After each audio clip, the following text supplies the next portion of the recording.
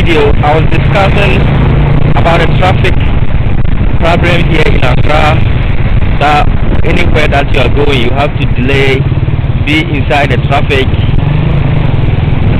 But in this episode, not all the places here in Accra have the same problem or issues.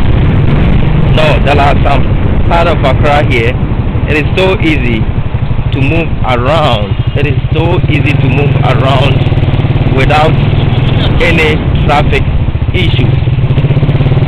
As well as also, there are some parts also here. It is very difficult to move around. So that's it, guys. All the places are not the same. There are some parts of Accra that is very, very difficult for you to drive to your destination because of the traffic problem. Policemen have to stop on the road, within the intersection of the road. Policemen have to redirect the vehicles. It will take like 10 to 15 minutes for the redirection of the vehicles.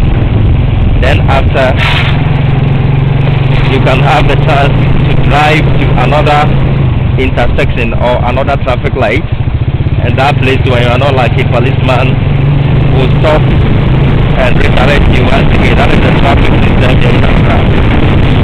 That is, as you can see, Ghana, beautiful country located in the western part of Africa, is under construction. The whole entire country is under construction. Day in and day out, there are new projects, new houses, new facilities going on here